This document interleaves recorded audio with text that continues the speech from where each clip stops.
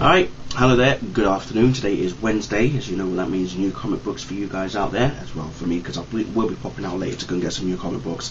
15th of August today, and here I am to review issues 7 to 12 of Superboy.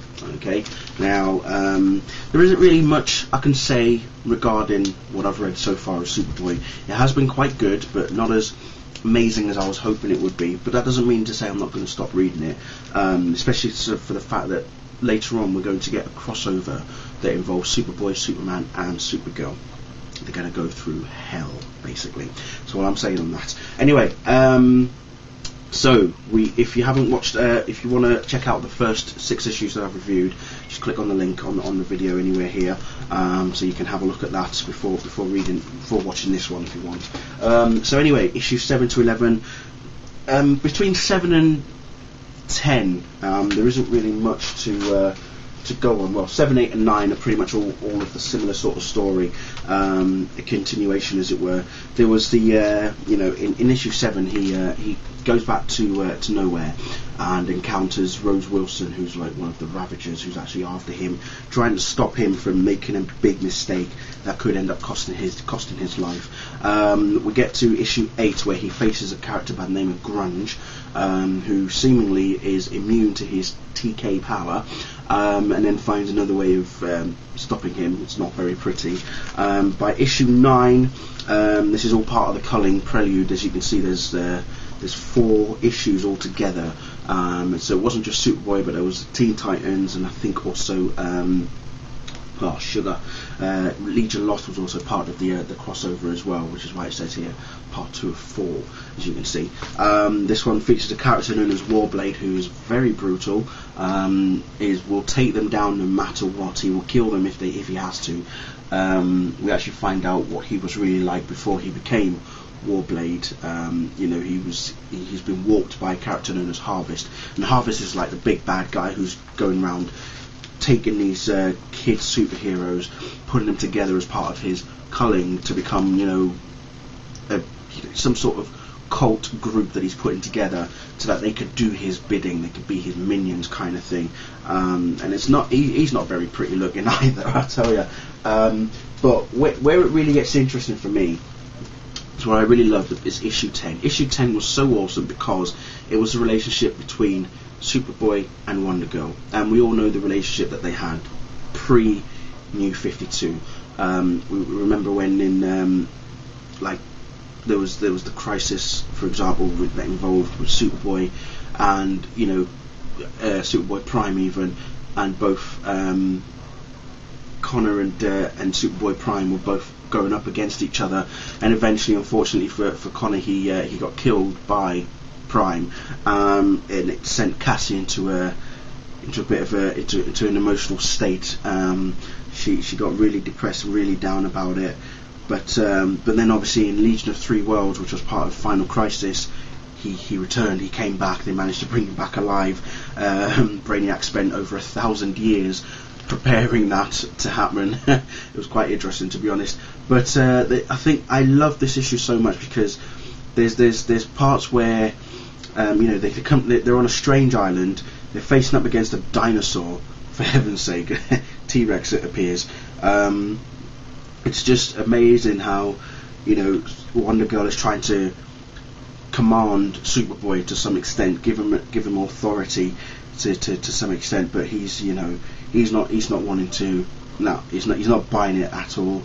They're both feeding off each other. There's one bit where Wonder Girl gets quite emotional to the point of where she storms off from the questions that Connor's asking her even, and he tries to kiss her, and she doesn't like that.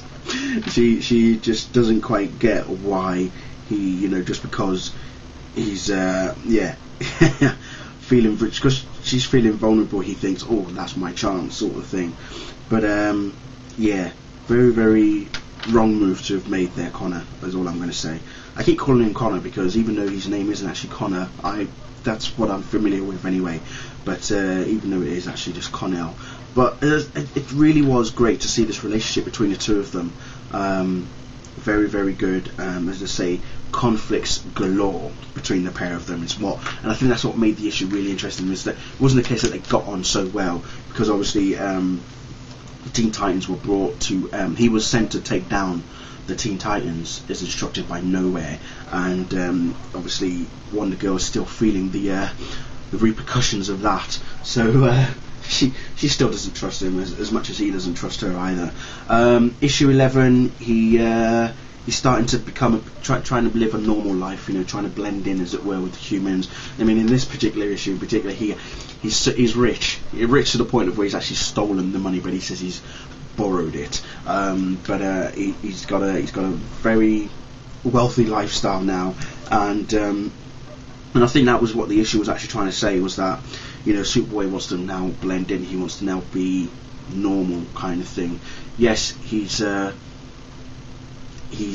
was made in a lab, so effectively, he's still not human.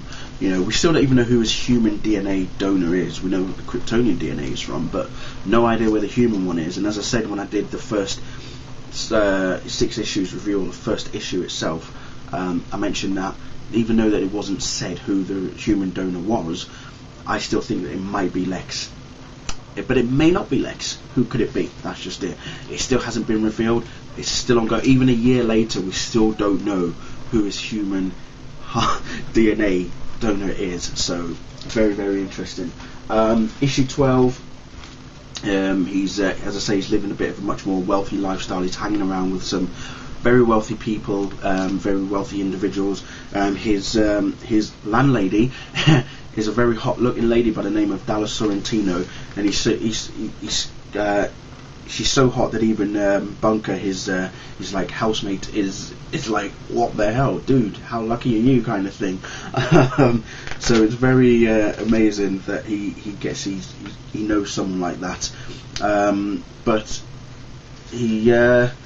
there's a bit more to Dallas than is perceived in this issue. She's being chased down by some woman called Kiva as well, who's after something. It's not really about she's saying it looks like Dallas owes Kiva money by the looks of things, or something else entirely, and then Superboy intervenes. But when he intervenes, Kiva gives him, sends him to another world, so to speak. She pretty much manipulates his mind to think that where he actually is isn't where he really is. So he's got some sort of illusion going on around his head. He eventually breaks it up and realizes how to do it, because she's feeding off his energy, and then he pretty much just loses all sense. But she sees something in his mind that he doesn't even know he was even in there. But whatever it was, it pretty much made her quite catatonic. Yeah, she went catatonic. So whatever she saw in Superboy's mind, it really scared the shit out of her. That's all I'm going to say. So yeah, that's very interesting. And also, I just quickly got to say, even though it's the end here, this particular character, I'm very intrigued about. Jocelyn Lure, whoever she is, she obviously knows a lot about Superboy. So future issues could show that she may play a major part in his life so far. So we'll see how that goes, but there you have it. That's all the 12 issues done. We'll see how it goes when issue 13 comes out in October. As you know, as I keep saying, next month they're going to be releasing their issue zeros for all the characters that they've released so far in the new 52.